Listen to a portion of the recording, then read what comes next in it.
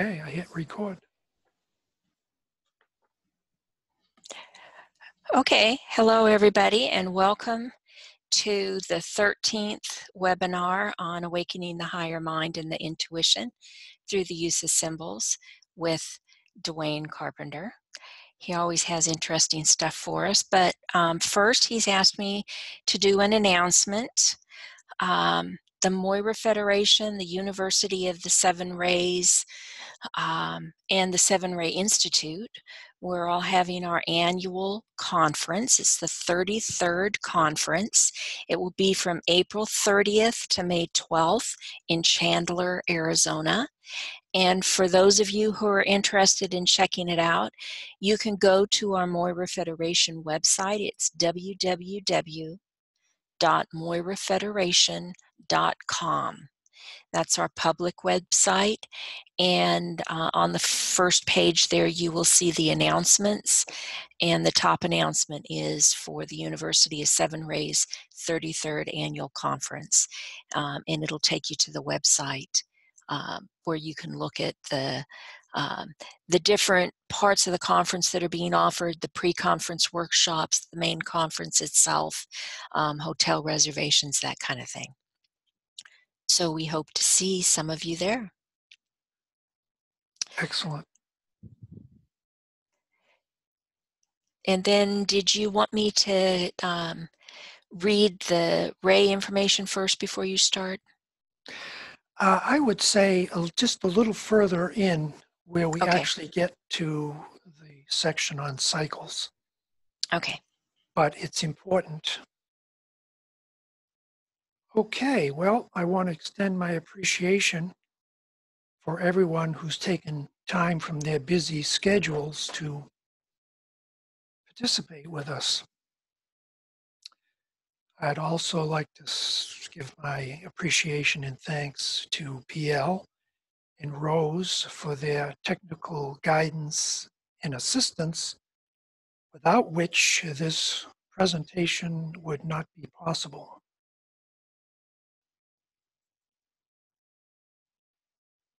So let us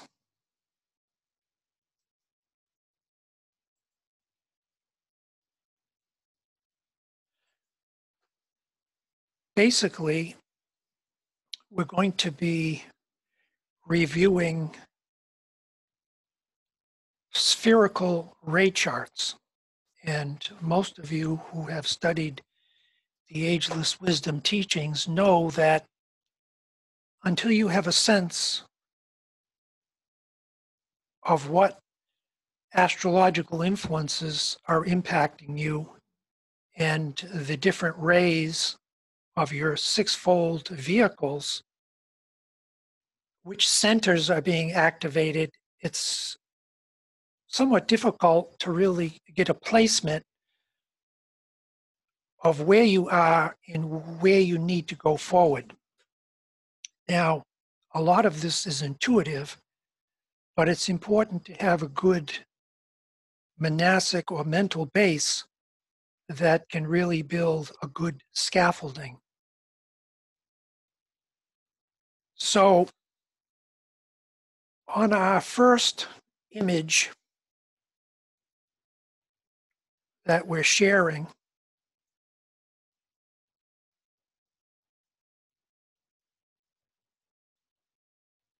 you can see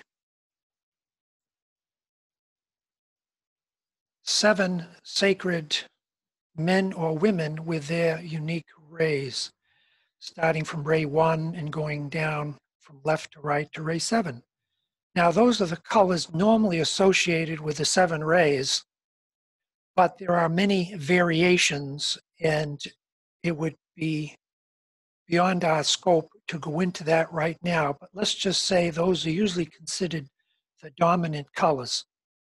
They also have notes, and these notes fall onto different octaves, and that's another area of research and study we'll go into in greater depth and detail. You have the soul ray just under the personality ray, and there you have the 7 egoic lotuses. And each one is tinged by its unique quality or colored light. And then we go into the group dynamic or the monadic ray. And I want to ask the question, how many who are attending this presentation have a sense of maybe what their rays may be? Could we have a show of hands? Now this, if you don't know what your monadic ray is, that's all right. And even if you don't know your soul ray, that's all right. But do you think you have a general idea of what your personality ray is?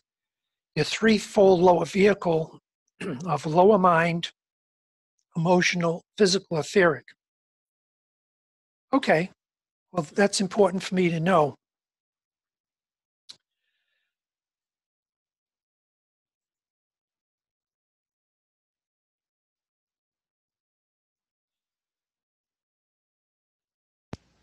Now, go ahead. Somebody has a question? I was just going to say there wasn't a lot of them, but Yes. there was enough.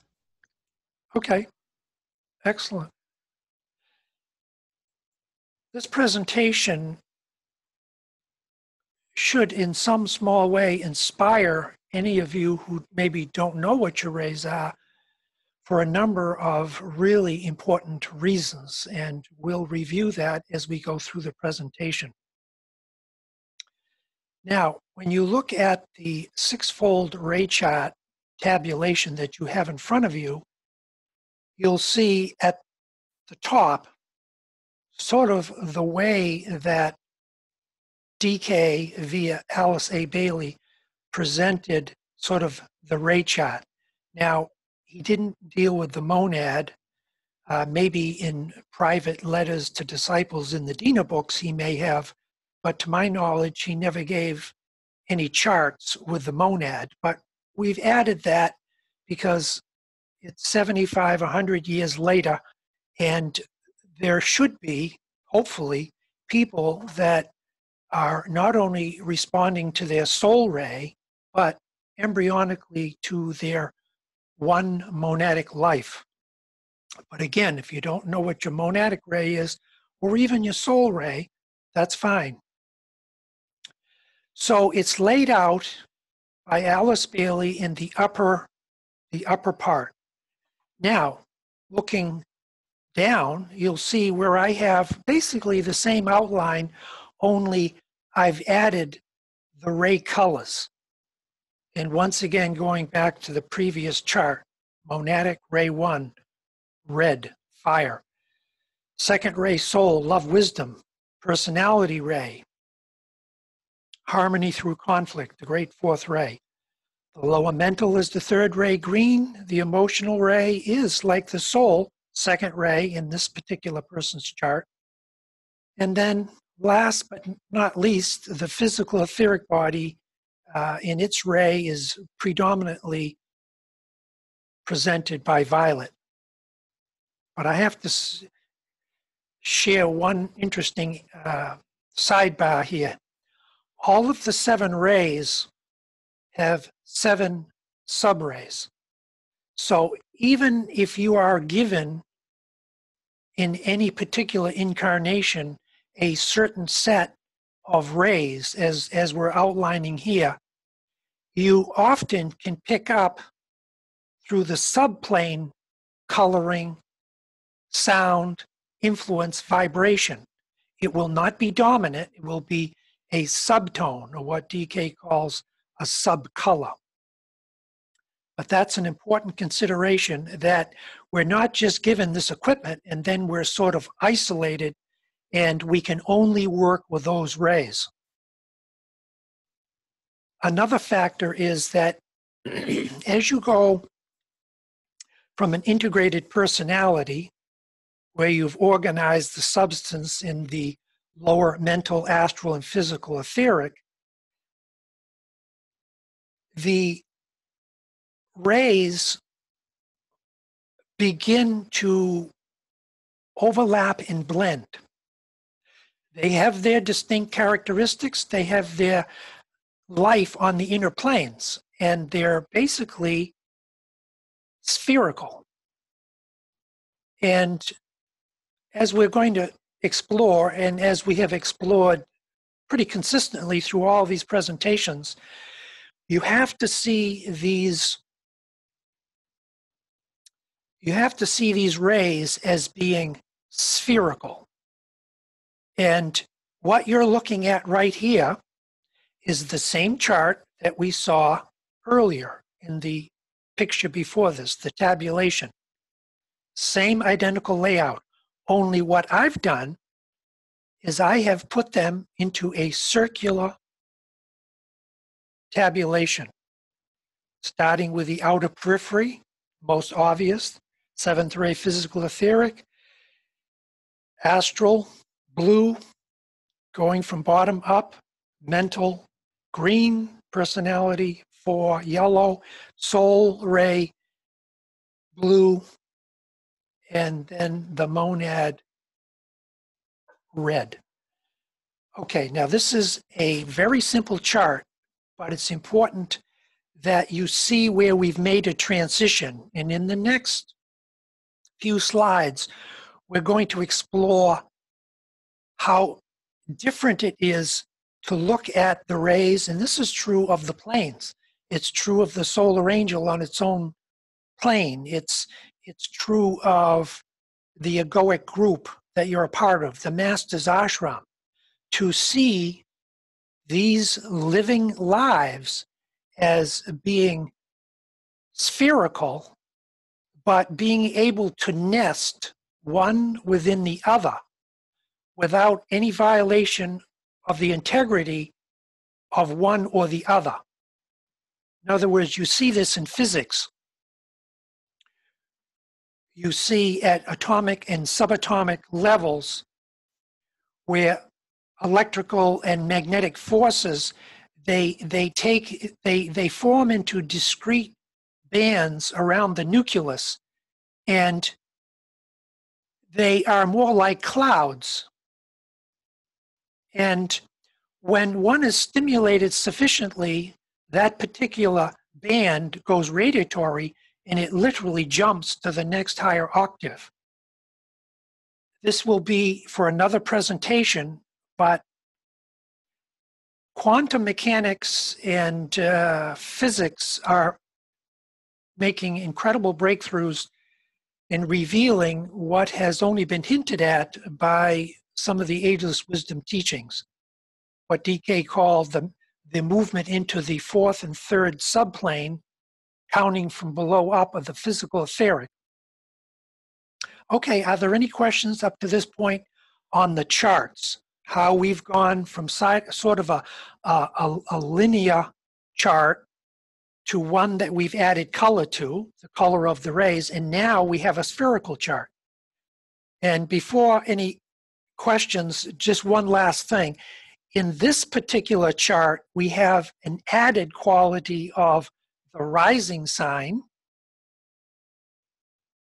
the sun sign, and the opposite of the sun sign, which in this case, if you have Cancer sun, the opposite of that is Capricorn. And there's a particular reason for that. There are some very advanced meditations that the Tibetans shared privately, and it relates towards the zodiacal meditations. And you actually use those three aspects of your astrological chart to do certain types of visualizations. Okay, good. Are there any questions up to this point? You have a couple of comments, and they're Yes. from your earlier question. Sally, she says she's new to esoteric astrology, so she, at this point, doesn't understand her rays or esoteric astrology, but you'll get into some of that as we go along. And then Bruno shared that he is probably a sixth ray personality, second ray soul, possibly a second ray monad. So Excellent. you got the people thinking, and then Francis has his hand up. So let's see if we can. Okay, Francis, do I need to do something? I hear you. Can you hear me? I can. Quick question or thoughts. Some have said that at this time the avatar synthesis is playing a much greater role in stimulating the process that you've alluded to in blending, overlapping, we'll say synthesizing these rays, especially for those who are approaching, as you've noted, an integrated personality or perhaps have stepped on the path. Any thoughts on that? Yes, it's sort of like the Maha Chohan, the Buddha, the Christ, all expressing different rays, but all united in the one ashramic push of the Christ to bring all these different redemptive forces.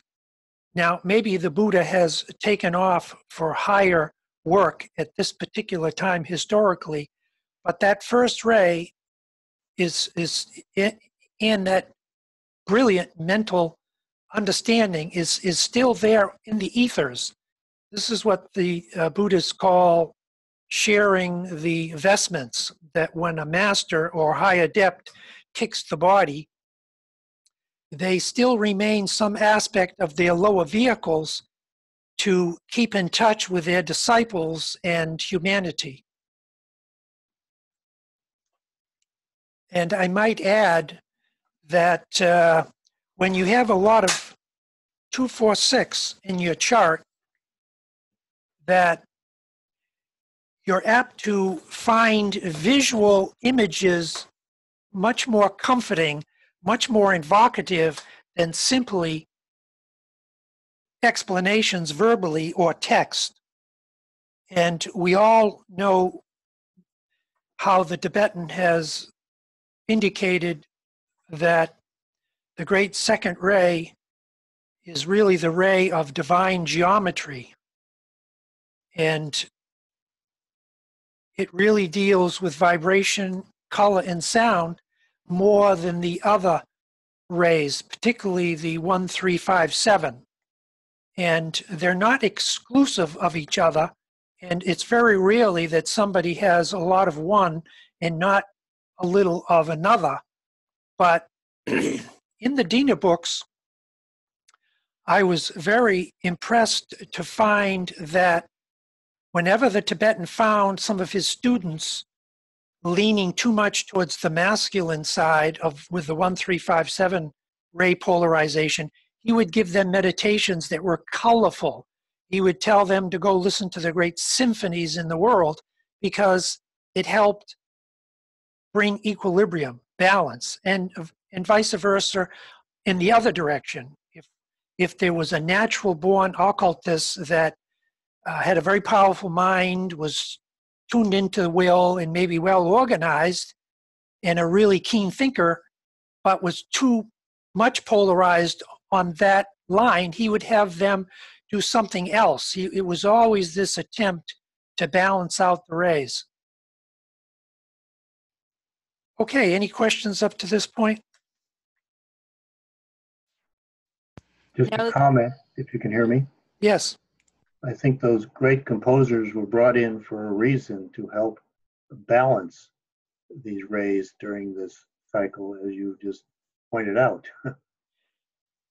Yes, no doubt art as well as science in their own unique way are attempting to bring these powerful integrative forces, particularly the seventh ray, because the seventh ray synthesizes everything.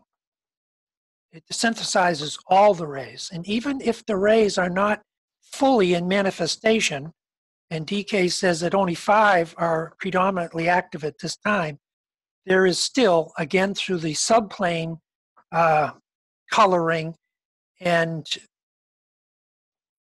in residue from previous cycles. In other words, the cycles don't begin and end on a certain date. They reach an apex. They're like a hill. They go up, they reach a high point, then they descend. And you can get a number of rays overlapping.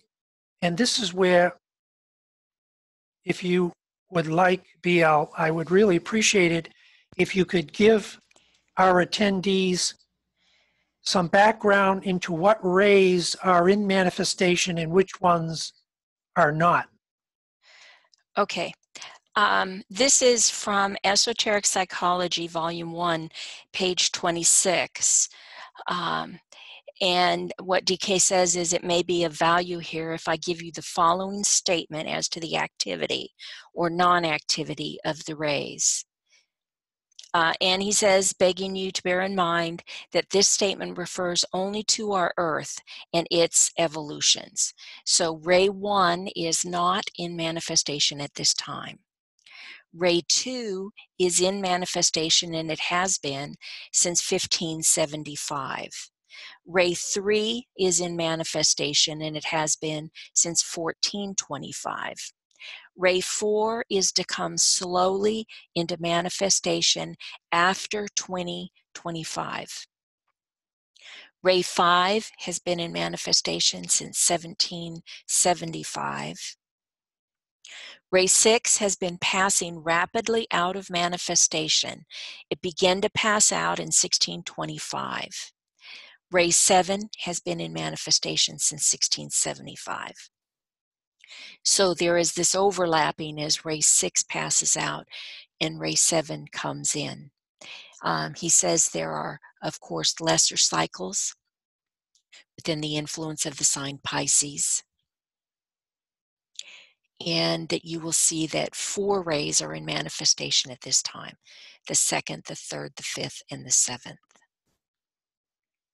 Excellent. There's a little bit more here that I would like to Please. read, okay? He says, the question arises, how does it happen that we find people in incarnation on all the rays at particularly the same time? The reason is that the 4th is beginning to approach and the 6th is passing out, which puts 6 of the rays in the position of having their egos in manifestation. There are, however, very few of the 4th ray egos on the earth at this time, and a very large number of 6th ray egos, for it will be about 200 years before all the 6th ray egos pass out of incarnation. As to the 1st ray egos, there are no pure 1st ray types on the planet. All so-called 1st ray egos are on the 1st subray of the 2nd ray, which is in incarnation. A pure 1st ray ego in incarnation at this time would be a disaster. There is not sufficient intelligence and love in the world to balance the dynamic will of an ego on the ray of the destroyer. Excellent. Michael Robbins has written extensively on cycles. Philip Lindsay and his Hidden History of Humanity is really good if you want to understand cycles. And Stephen Douglas Pugh has done monumental work with the ray cycles. Okay, excellent. And Chris, you have a comment from Chris. He Yes. says Van Gogh said that he was painting pictures for people who weren't born yet. Yes, the revolutionary who sees and senses something new and a higher vision, but of course is submerged and surrounded by the rank and file and the more orthodox. But some might argue that the opposition can be creative in that it shows you what you don't want. Okay, now what we've done is we've moved to the next ray chart. Now the one I just showed you in Adobe Photoshop, we've hit what is called the blend mode, and it takes the 7 rays and blends them together with the 3 astrological influences shooting up sort of from the back. And again, DK says that in time, the 7 rays fuse into the 3 rays of the 3 primary rays of aspect and then the 3 primary rays of aspect into the second and first ray. So there's always this movement towards synthesis and amalgamation. And the Tibetan affirms that the rays, although having a distinct life of their own, when they are put in positions with other rays, there's a period where they overlap, and this overlapping creates what is called mutated colors. Not totally one, not totally another. And you will see this in these circular ray charts or spherical ray charts. And as we get into this, we'll actually see a 3-dimensional animated ray chart. Okay, so now we're going to move into our first video. So I want you to just relax, breathe evenly and deeply, and imagine you are visualizing someone's full 6-fold ray chart and that it's in motion. And the motion really comes from the center outward. In other words, if the monad is what DK calls is really the only primary ray, and all the other rays are secondary and extensions of that first ray monad, then all impulse will come from what has been described in the Ageless Wisdom as the Bindu point, Laya center, or just pure being. It comes from a point, and the point becomes more powerful, and that is the will of the Father coming down through the monad at the very center of these ray charts, and then radiating out in a circular fashion. Okay.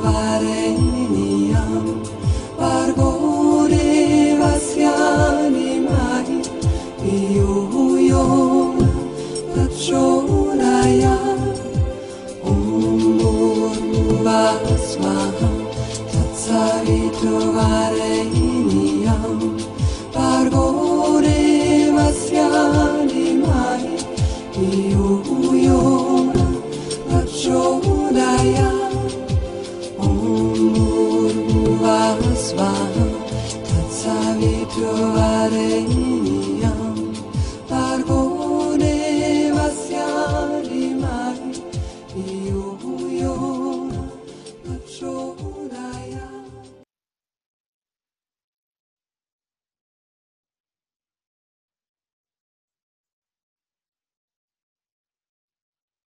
Okay, excellent. Anyone like to share anything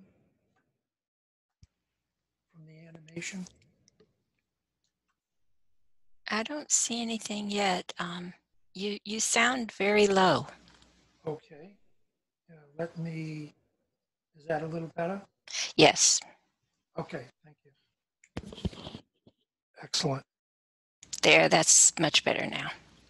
Is that too loud? No, Okay. it's good. It's good.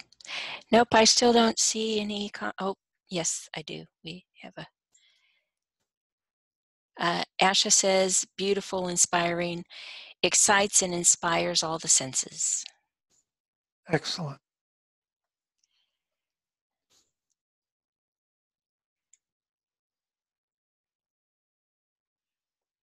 It's interesting to watch the sequence.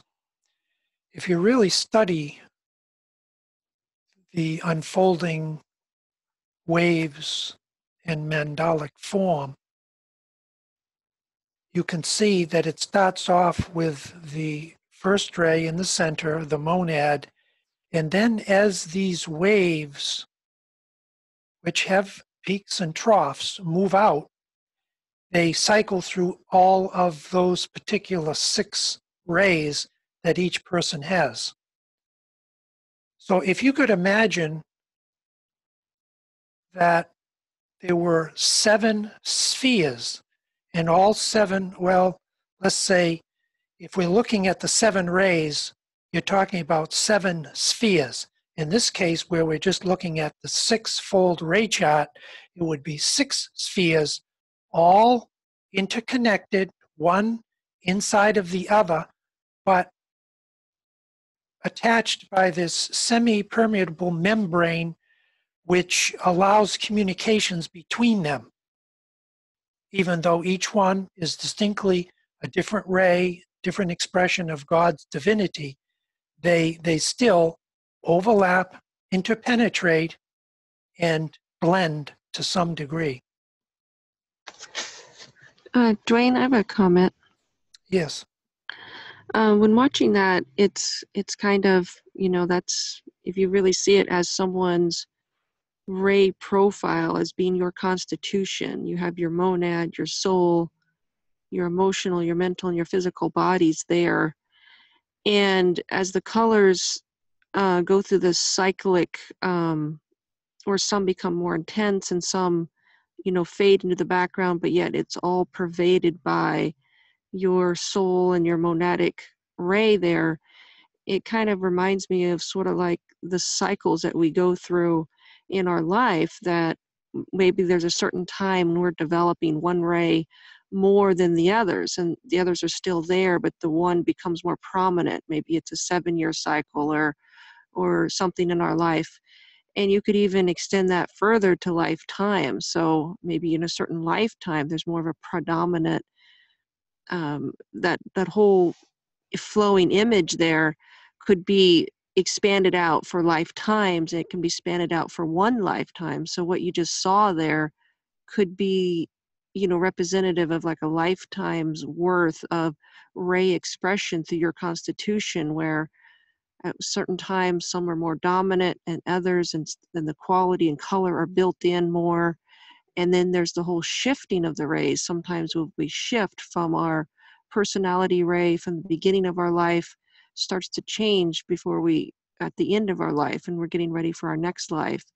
And then in the longer cycle, even on the soul ray. So it just kind of showed this whole constitution of the rays in a much more fluidic and cyclic motion that's, instead of stacked up on top of each other, that represent a composite whole that sometimes is hard for our lower mind to see when we're thinking about our rays. We think them as these individual separate streams of energy, and rarely can we visualize them as a singular composite. And what does that singular composite really feel like? And even though this is a visual, it just gives you an idea, even though, you know, actually if you were to see somebody's composite on like the etheric levels, the colors and everything would be so brilliant and magnificent, but it just kind of gets your mind thinking along those lines. So that's what I wanted to say. Excellent comment. DK says that the master reviews our progress every lifetime, and he can look at where we need to do additional work and where we have made gains. And DK and HPB also say that there are charts held on the inner planes in the etheric or in the Akashic records on a very high level that calibrate each person and classify them. Yet I almost hesitate to use that word because it has so many negative connotations.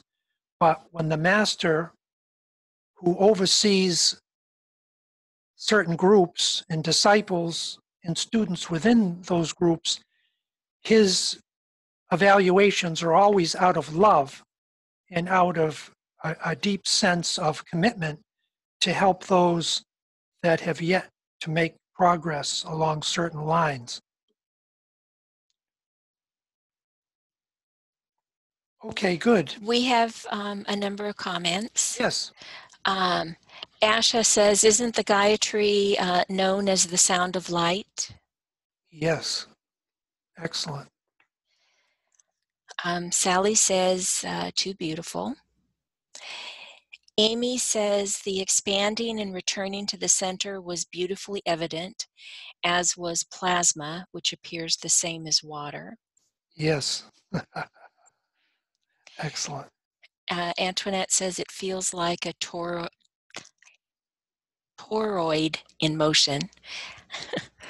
Yes. Hard to say, torus or whatever. Yes, that's correct. Bruno says it reminds me the Van Gogh's painting of the stars. It reminds how monads and rays are all interconnected in the substance planes. Yes, excellent. Wonderful comments. And he's got a question. Does the active rays at any specific time anything to do with the planetary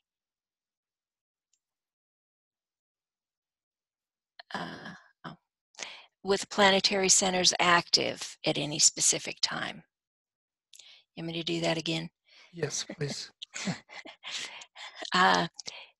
Does the active rays at a specific time have anything to do with the planetary centers active at a specific time? Well, yes, absolutely. I'd have to have more of a definition of what is active rays, like rays in manifestation right now, or the masculine rays, 1, 3, 5, 7. They're often considered more active, and the 2, 4, 6 more feminine, receptive. But generically, I would say yes.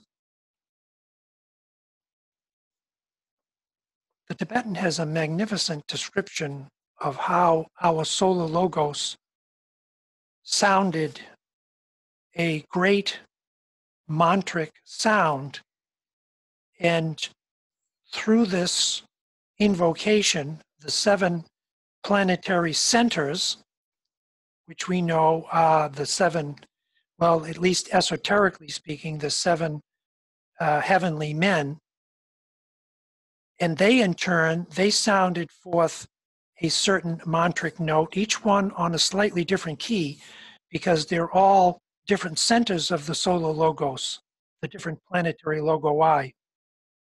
And then the masters' ashrams within these heavenly men, they sounded an additional note each time, picking up the original note, but modifying it to the needs of the group beneath them or that they are responsible for guiding. And that the whole hierarchy of masters and planetary deities and even solar logoi are all interconnected by these hidden streams of sound, color, vibration, radiation, heat. And if you're up on your cosmology in the different sciences, plasma is clearly an interconnecting bridge between all lives. For centuries, people have thought, well, what happens way over there on those star systems has nothing to do with us over here. You know, something goes supernova. Okay, so what? That's like 100 billion light years away. But plasma physicists have clearly recognized and discovered that all these planetary deities in our solar system, our sun and all these other suns and these constellations and star systems are all connected together by these streams of radiation, electricity, magnetism that's called plasma. And this is not New Age fluff. This is science we're talking about here. And if you want to learn more about it, go to the Thunderbolts Project Electric Universe site, and they have revelation after revelation weekly on the idea that gravity is a very weak force and that it's really the streams of electrical and magnetic plasma that we exist on in this great network, often spoken of in esoteric parlance as the net of Indra, like a string of, like a number of jewels strung on a string, and that if you agitate one, it will send resonance to all the others, like a spider web, only more like a fractal or a hologram. And this idea that in the animated spherical chart, you can get a sense of, as someone just pointed out, expansion and contraction. It's never just, oh, God breathes forth and everything comes into manifestation. That is actually an oversimplification. It's this constant interaction between the material planes and the spiritual planes, and it is an expansion and contraction, much like breathing. When you're breathing in, that's one dynamic. When you're breathing out, it's a totally different type of energy and dynamic. And the rhythm that is outlined in white magic is one of the keys to initiation, to be able to slip or utilize the folds or the positive and negative energies that create tension. And this is almost impossible to put into words, and precisely why we're trying to use as many visual tabulations, diagrams, symbols, and most of all, animations. We are immensely complex beings, and there's so much going on all the time between all these bodies, our own personality, 6-ray, our sixfold ray constitution, and all these other things in our solar system.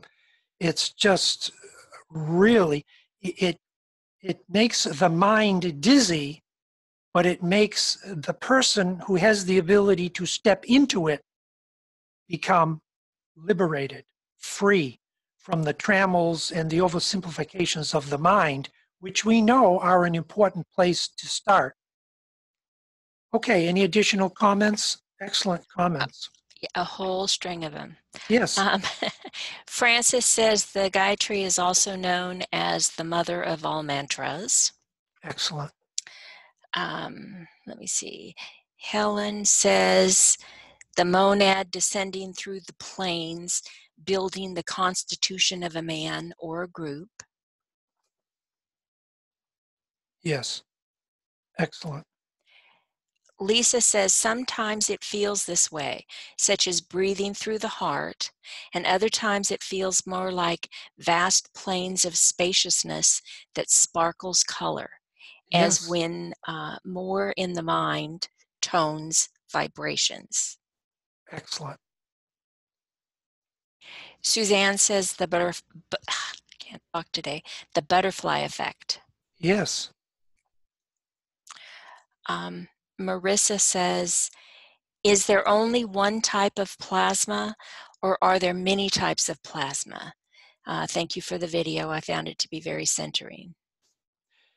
Excellent question. And I'm perhaps not the right person to answer that, but I would say it's like electricity. Plasma is a form of electricity, and electricity can vary from the electricity that runs through your home and powers everything to all other levels of existence. They're all motivated by some type of electrical radiation. So they are affected by some type of plasma. And HPB and DK talk consistently about Fohot and cosmic electricity, that everything that we know and understand and will come to experience is just a subheading of this great power called cosmic electricity. So plasma, I would be hard-pressed to say it can be only one thing. I think like electricity, it could be utilized, channeled, and it may have multiple levels of potency. But that's just my opinion. If anybody else would like to chime in, feel free to do it. Well, before somebody tackles that, I have another couple of things. Amy says, can you please repeat or spell the Gayatri word you've been using? I think she's referring to the Gayatri, and I may be saying that wrong. I'm sorry if I am. It's the mantram, and it's Gayatri. I've heard it said Gayatri, Gayatri. If anybody else has a better way of saying it, if you just look it up, Google it, or I think it's even on Wikipedia, they give an explanation of it. So it's also called Hymn to the Sun. Yeah, it's a beautiful, beautiful, and simple mantra. Yes. And Bruno says, like you said, at atomic level, it's the magnetic force that keeps the stability of the atom. Yes, the polarity of the magnetic forces give it life.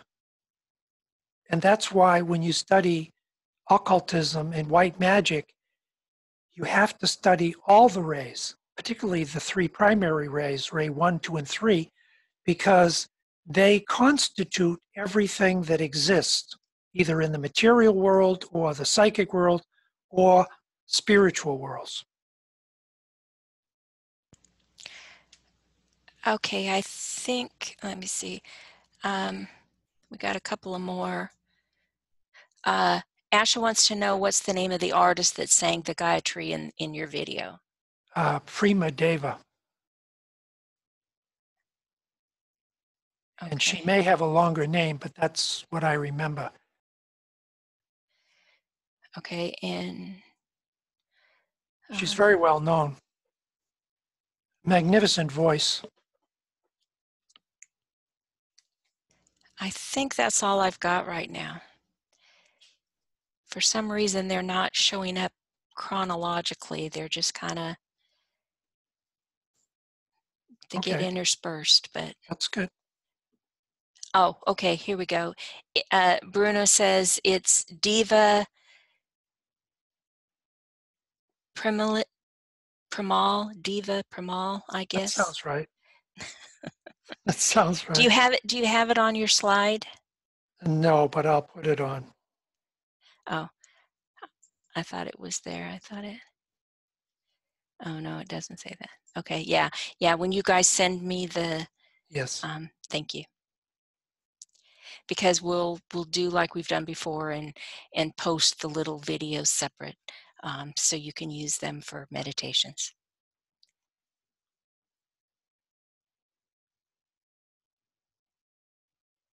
What we're looking at in this next image is if we were to take the sun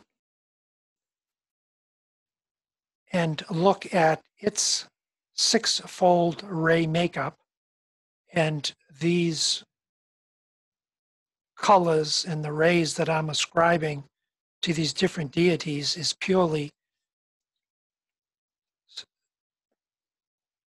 pictorial, because I know a few things about the sun. It exists in a second ray solar system. It's a fourth order monad, fourth order sun, but I do not know what the rays of our sun are. And then you have, looking at this picture, then let me just enlarge it slightly.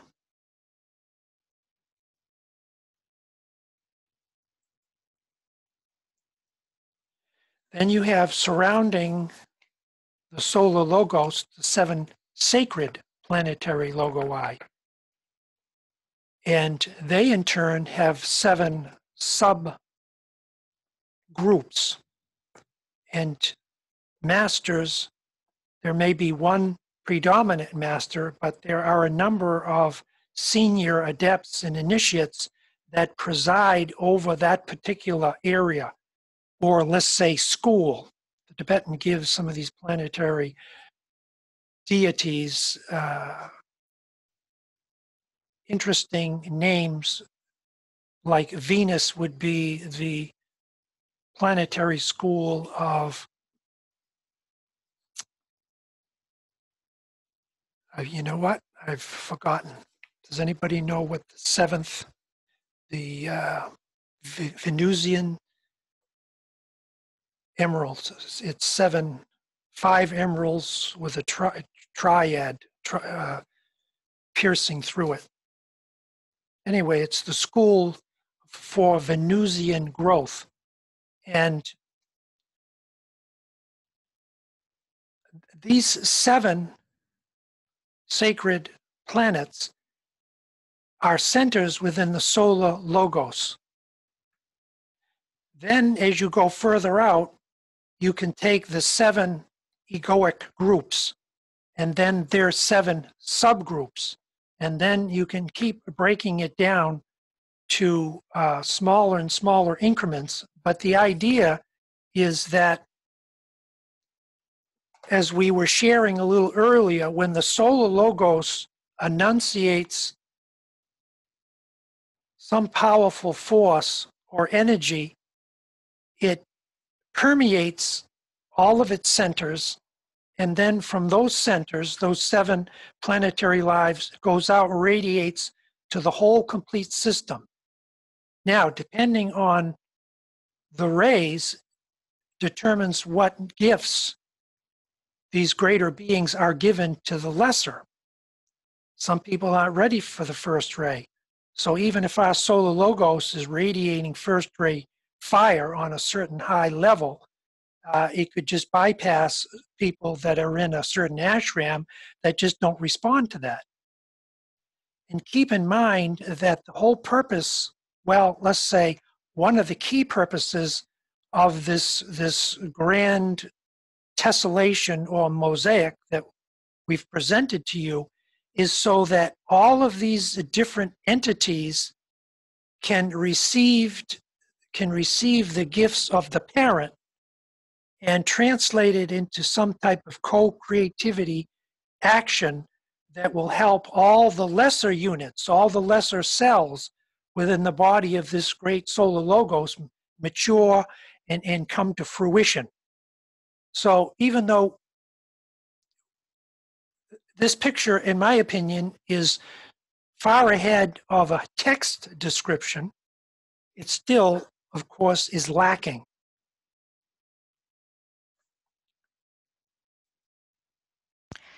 Duane? Yes. Okay, I have it here, the Planetary School on Venus, the school with 5 strict grades. This is a planetary scheme closely related to ours, but its Planetary Logos is in a more advanced group of students in the cosmic sense than is our Planetary Logos. Most of its hierarchical instructors come from the 5th cosmic plane and are a peculiar group of Manasa divas of very exalted rank. They are each depicted in the archives of our hierarchy as holding a trident of fire surmounted by 5 green emeralds. Excellent. I suspect many of the participants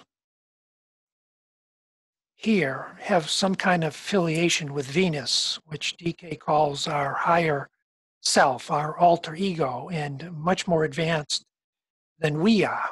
Although, according to cosmic law, we're supposed to be right there with Venus, but because of some failures or limitations, we didn't quite make the grade in an earlier cycle. So Venus has sent these solar angels, amongst other areas, probably the heart of the sun, to be redemptive, to come down here and to guide struggling humanity with their superior understanding of the will of the Father and the love of the Son and the active intelligent aspect.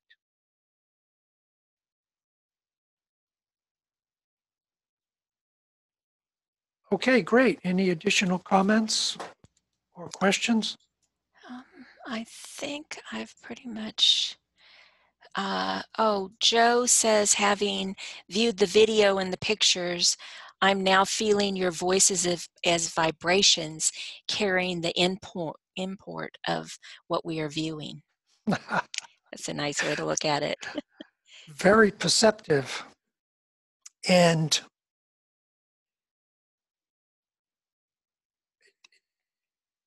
DK says that inherent within every atom is a point of fire along the second ray line of love, and that the teachers in the future will hopefully embody some of these principles that they may speak so eloquently about. And this is rather a paradoxical situation because you have so many groups and teachers. It makes for a lot of conflicting information, ideas, and even techniques. But thank you, that was a very powerful statement.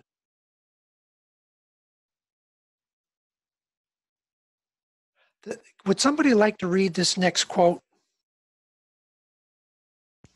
I'll read it for you. These multitudes of egoic groups form a radiant interlocking whole. Though all are diverse and differing, both as to their point of development and their secondary coloring.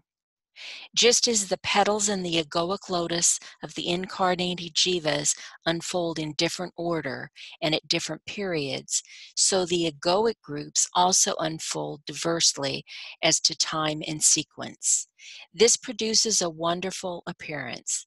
Again, just as the master can by studying the group or larger lotus of which he is a part, ascertain the condition of the human units who go to its constitution, so the planetary logos can ascertain through conscious identification, note the term, the condition of the various groups through whom his work must be accomplished.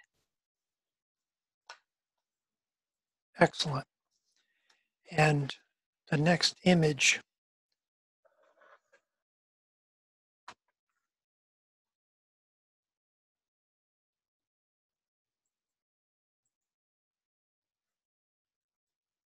goes with that quote.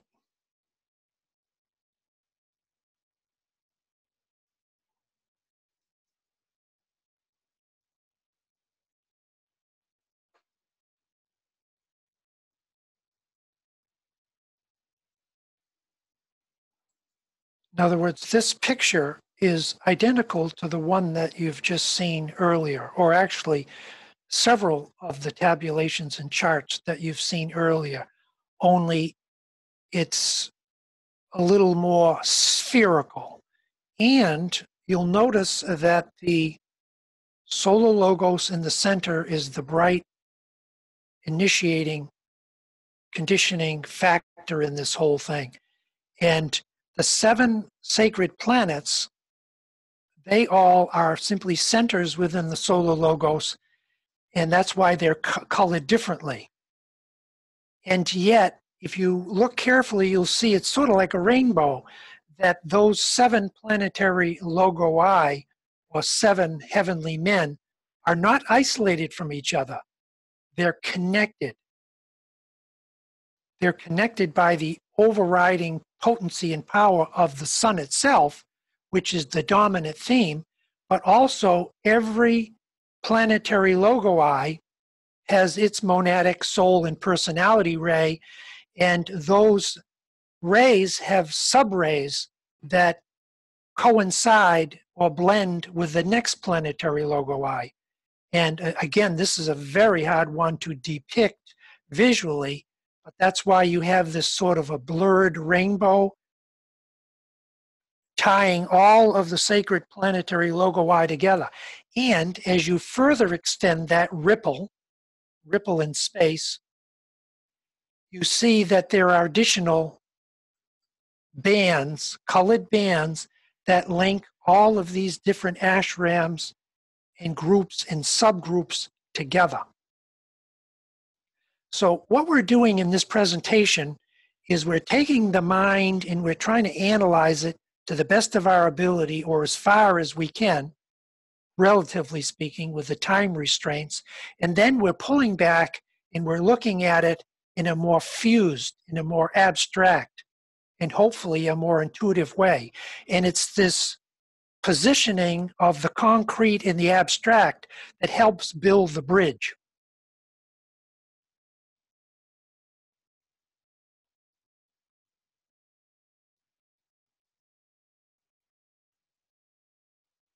Any questions?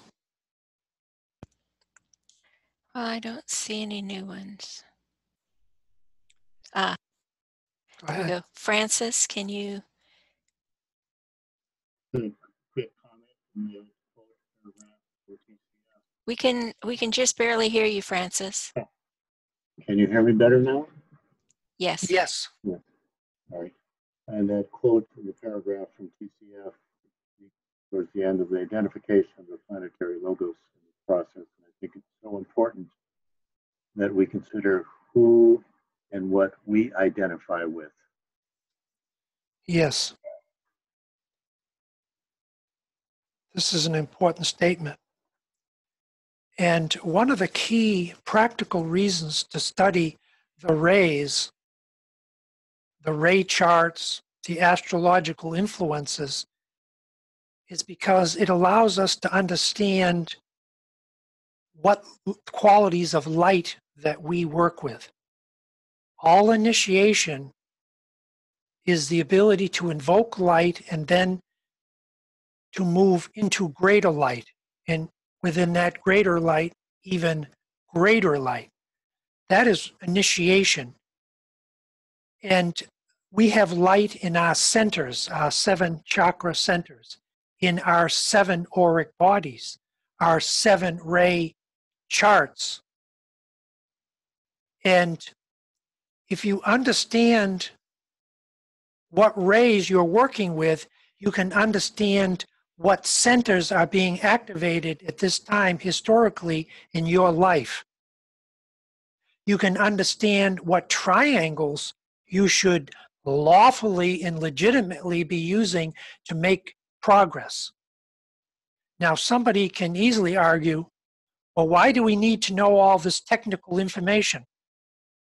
Well, it's the difference between having the freedom to go out and get on a rusty old bike and go flying around the neighborhood at will and having the freedom versus coming back, parking that, and getting in a brand new Ferrari and going quickly out onto the roads of life.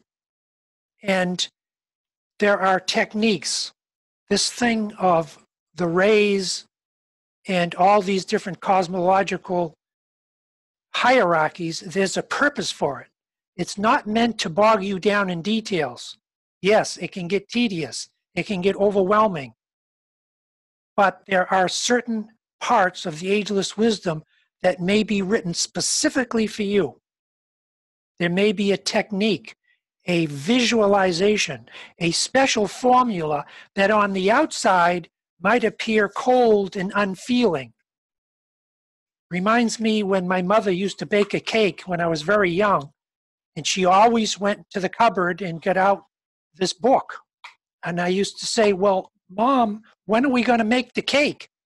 And she'd say, well, now we have to know all the ingredients that go into that.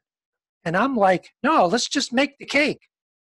And all white magic is the ability to put together certain key characteristics, certain key energies, certain forces in relationship to other forces that do the act of creating. And this is what's going to be taught in the new schools that are now embryonically forming, the new 7th ray schools that are going to make initiation into a science.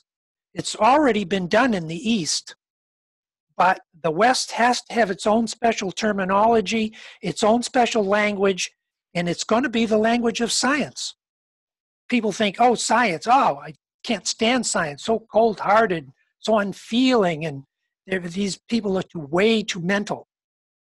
There are many people that are on the cutting edge of science, and what they are doing is plunging right into the subjective, creating the bridges and the avenues of escape for humanity one day to traverse, to liberate themselves from, to quote the Tibetan, the trammels of matter. And looking from above down to have a bridge of descent or a conduit in which these liberated masters and initiates and adepts can dispense and send down these saving forces, these bridges of light. It's a two-way street. Anyway, in this image, it's just a recapitulation of the same quote that we saw when we started. And it follows perfectly with what I'm saying now. You've got our 2nd ray blue solar logos in the center, 7 planetary logoi with their unique coloring, sound, vibrational qualities, numbers. There's all kinds of subsidiary influences that have to be taken into consideration. And then it filters on out. And how are they categorized? Right there. This is how we're categorized. And to go back to another statement I said earlier, this is how the master sees us. If you can see my cursor skating around, you'll notice that behind these 7 ashramic groups, there's even additional ashramic groups. And I apologize if I appear to be placing people, because I have no idea where people are on the path. But let's just say we're out here, And we're in one of these ashramic groups. In a heavenly man's, he has 7 centers, she has 7 centers.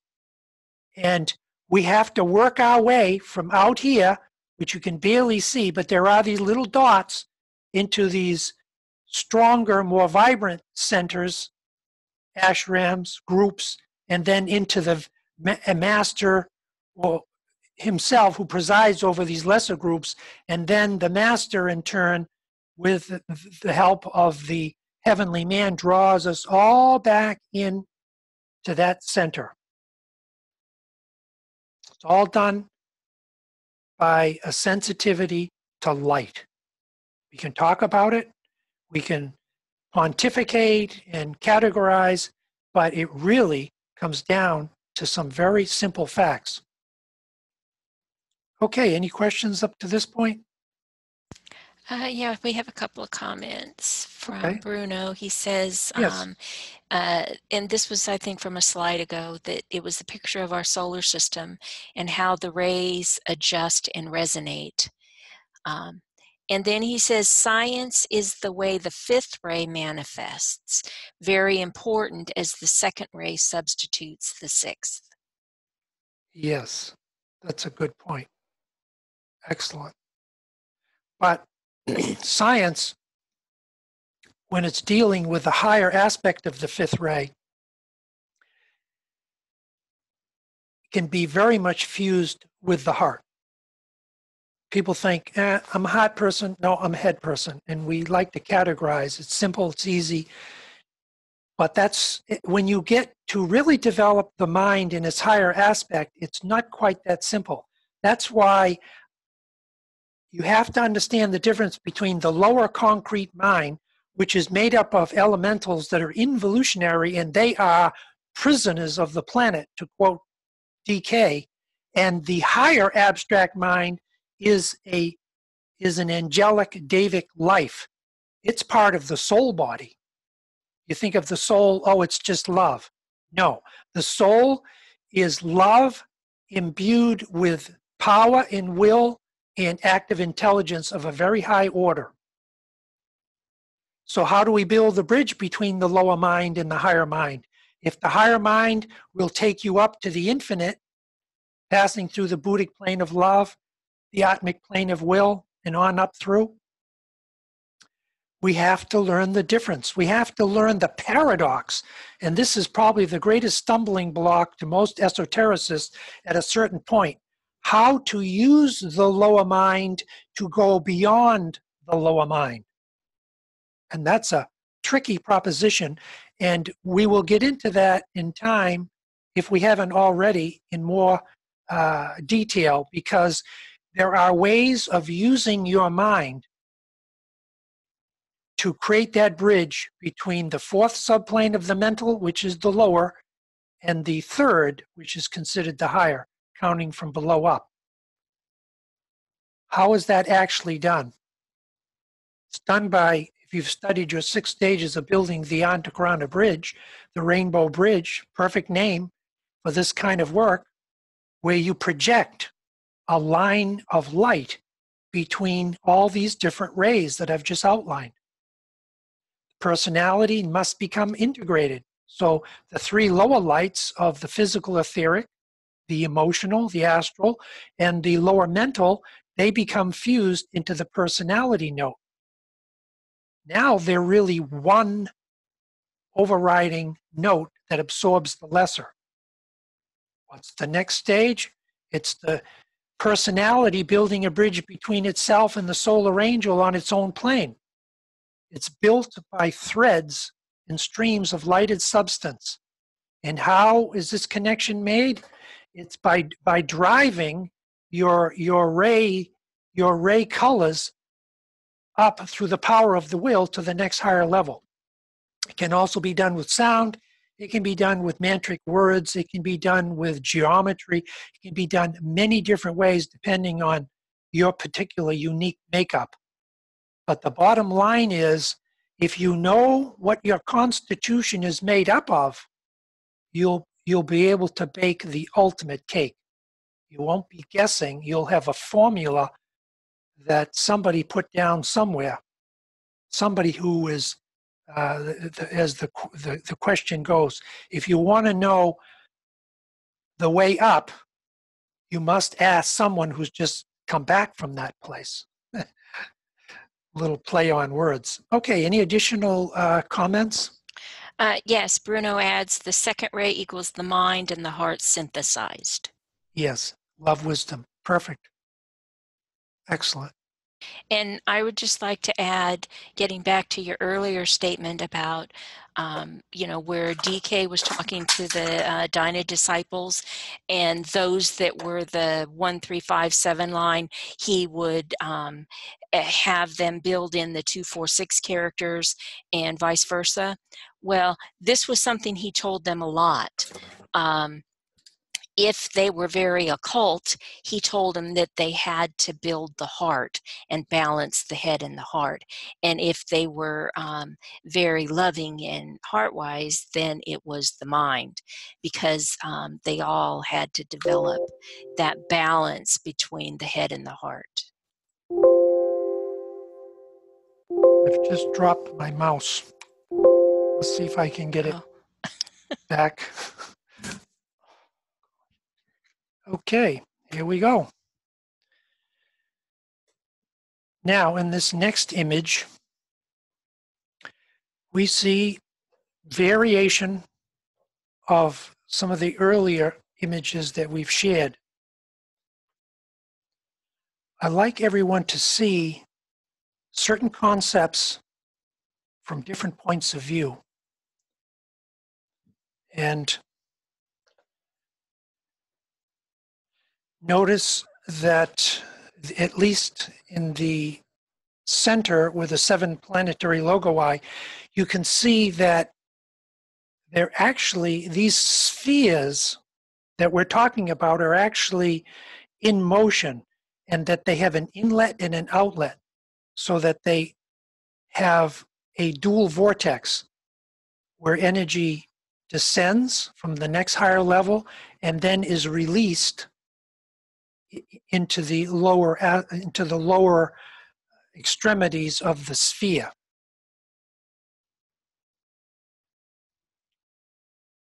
Okay, now we're getting to our last animation. Any questions or comments before we get to our closing? I don't see any at this time. Okay, excellent.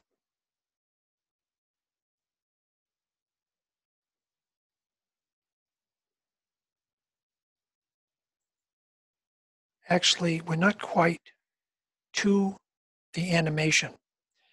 What I'm going to do now is show you an image that is nothing less than profound. It looks like a shell that you might find along the ocean when you're walking on the beach. But if you take any one, if you can follow my cursor, any of those charts, those circular charts that I showed you earlier, imagine each one of these bifurcations. If you look at my mouse, my cursor, they're just one of many. And they're all grouped together much like an accordion, so that prior to incarnation, prior to the solar logos, prior to the one whom not may be said, prior to that great being intoning that mantric phrase that would bring all this into existence, he existed, or she existed, as a point of pure abstraction. And that's why if you look at my cursor, you'll see right in the center of this unfolding corkscrew mandala is this inky blackness. This is what DK and HPB called pure phohotic will. And it's the will of some greater entity to express some quality that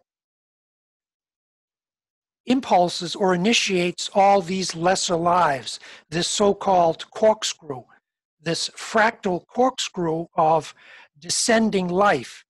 And each bifurcation is on a slightly different level, but they all share certain common elements. If you follow my cursor, see this black disc right here?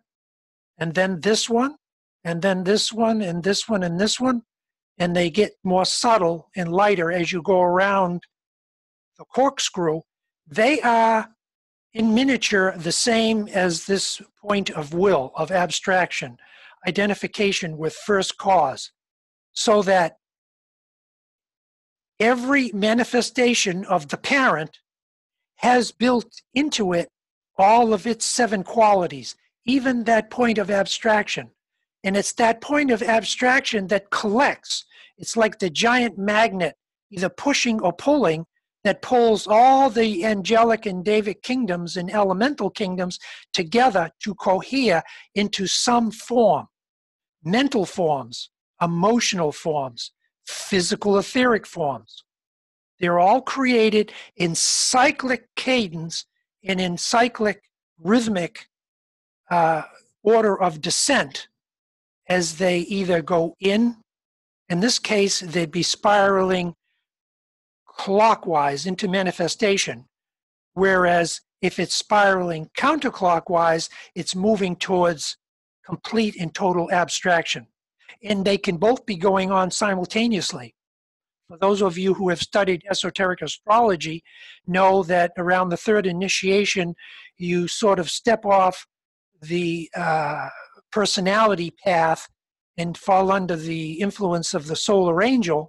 And so you're no longer going around the chart clockwise, the astrological chart, Aries, Taurus,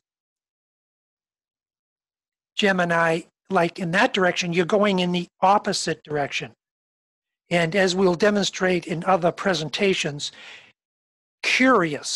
paradoxically, both of these dynamics are happening at the same time. But the question is, are you on the evolutionary part of the screw or the involutionary part of the screw? The involutionary part of the screw brings you into density, fear, pain, and all kinds of negativity. The evolutionary corkscrew series of spheres brings you to freedom, enlightenment, beauty, peace, love, and ultimately the will of the Father.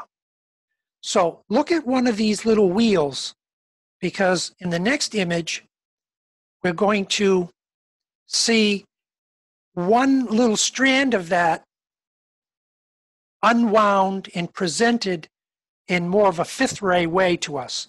And you can see, if you follow my cursor, it's numbered 1, 2, 3, 4, 5, 6, 7. In other words, there's all the rays again. But notice they're more like, well, let's say if you took an orange and you cut it open, those little filmy membranes. Now, there's a technical name for that, and I don't remember what it is. It's been so long. But the first ray is the impulse and the activation behind manifestation. And what is manifestation? It's the 2nd ray of love, 3rd ray active intelligence, and 4, 5, 6, and 7. And notice how they keep repeating themselves. This is the law of analogy, or the law of septenary sevens seen visually.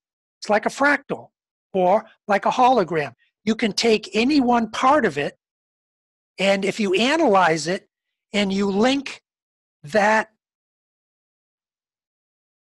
part up with that offspring up with its original parent, they both have the same nature. It's just that the lesser expression is not fully formed, not fully expressed.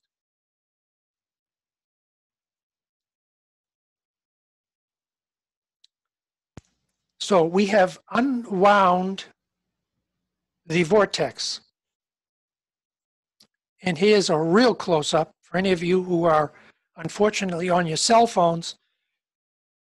It's very hard to see some of these images, but here again, they're separated, but they fold together uniformly into these magnificent corrugations, striations, and tessellations. And they're all moving, and they're organic, Okay. Take a Fran- few. Yes. Francis Go ahead. asks, might that central point of will and abstraction be related to the central spiritual sun? Absolutely. Our sun is a triple manifestation of deity, and the lowest is the physical etheric that we see out the window and go out and get sunned by. The heart of the sun is like the Christ principle of complete and unconditional love, and the central spiritual sun is the will aspect, just like Francis has outlined, and it is the impulse behind it all.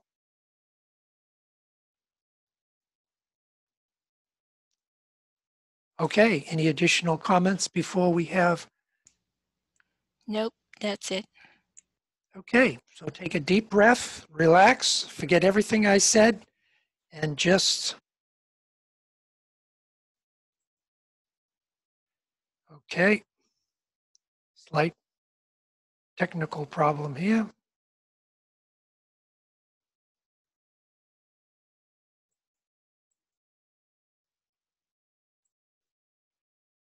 Now we're coming to a 3D spherical chart. I want you to imagine that this is who you are. In spite of your uniqueness and your contributions that may be vastly different than other people around you, there are certain similarities.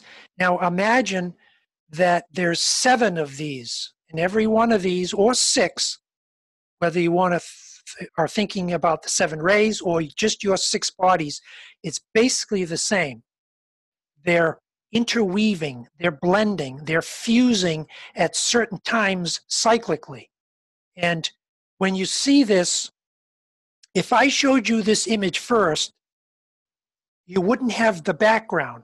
We had to go through all of this long explanation and these very fine animations to see where it's going and how these are going to be constructed in the future. Now, granted, this is lacking a lot. It doesn't have the brilliant colors of some of the earlier images or animations, but it really, really is very powerful. So take a deep breath.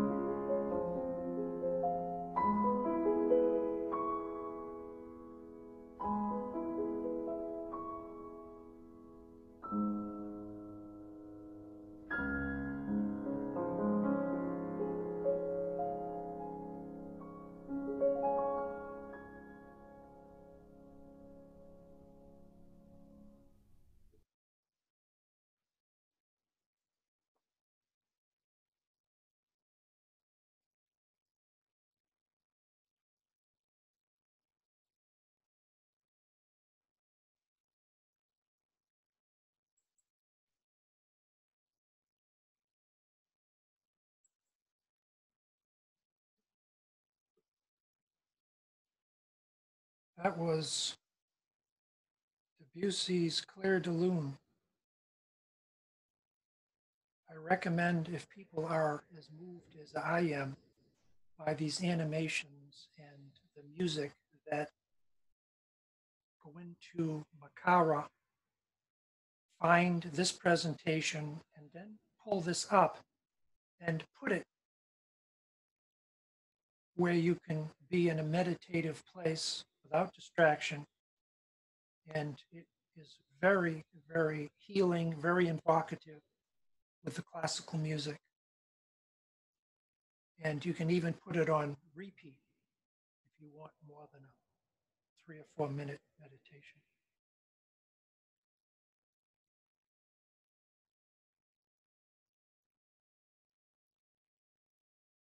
For those of you who are not familiar with the work Walter Poulin is doing, who's a member of the Moya Federation, and like BL, a very advanced astrologer, he has developed spherical ray charts, amongst other things, and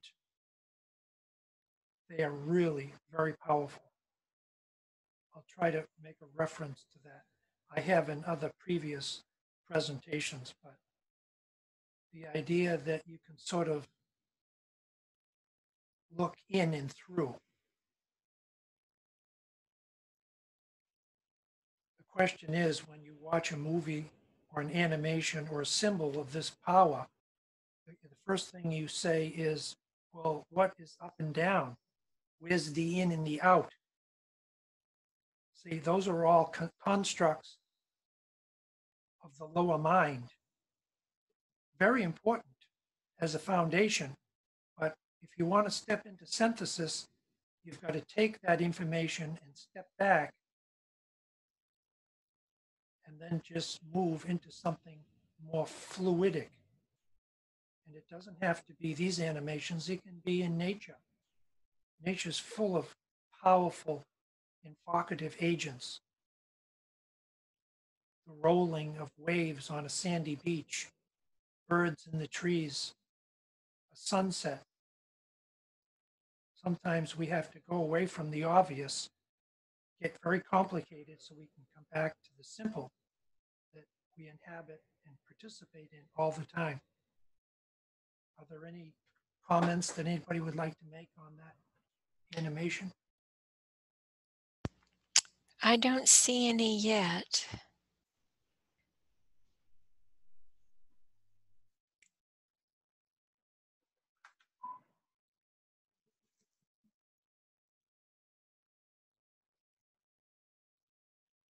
We have to see ourselves as bodies of light, like a bird in flight, ever moving, undulating, full of latent powers, scintillating colors,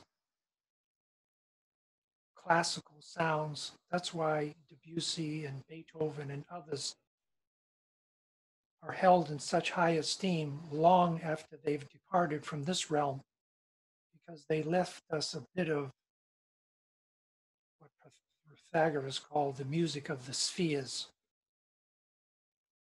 but only a touch, just a taste that will draw us deeply into ourselves for the full complement and the full recognition.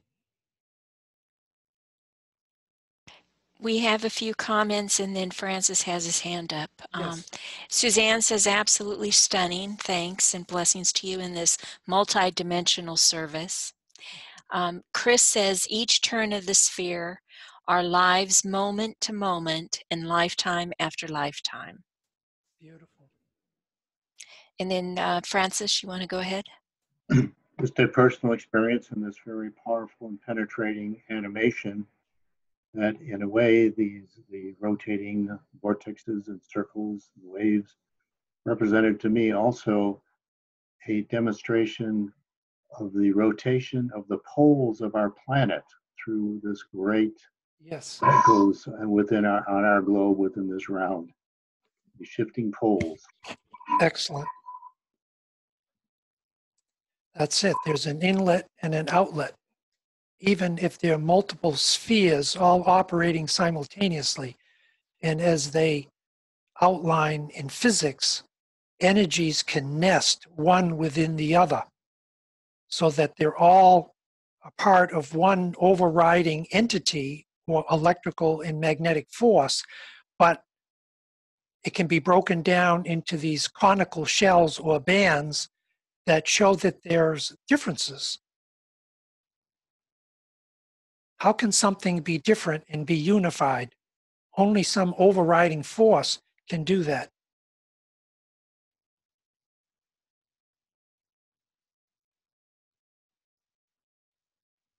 Any additional comments or questions before we close? Not that I see right now.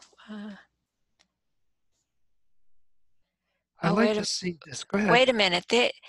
It's been weird the way they've come in and come and gone. Antoinette said, what started with a mental projection changed to a heart and the head motion. Most beautiful. Excellent. And Bruno said, it's awesome work, if I may say. Fibonacci felt awesome, fourth ray there. Can't describe in words because it's so simple. Beautiful. Absolutely wonderful comment.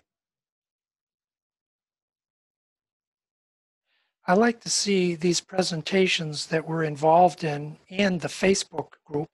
How many out there have visited the Facebook group that we have that's been created to sort of maintain the continuity between sessions? Okay, good. I'd like to see this work as we're on a journey and we're all teaching each other because we're all a part of this grand holographic fractal composite in which each part plays its unique place. It plays its unique contribution. And this is a case where teachers become absorbed into the truth. And we all become teachers, we're all students. And these will be the schools of the future that have no walls, that have no desks, that have no bureaucracy, and only require your curiosity and your need to better yourself to bring it all together. Okay, great. If there aren't any additional comments, we shall sign off. I send my light and my love to everyone in the group and look forward to seeing you in the future or on Facebook or at the conference. Right. I just wanted to tell you that we got a couple of more comments about Okay, good. people joining the Facebook group. Jo says she follows the Facebook pages daily. So many comments that open up into even more awareness, and she loves the resources. Bruno says he's on the Facebook group and he loves it. So wonderful. Well, thank you very much for another great webinar. Thank you. And good night to everyone. Good night.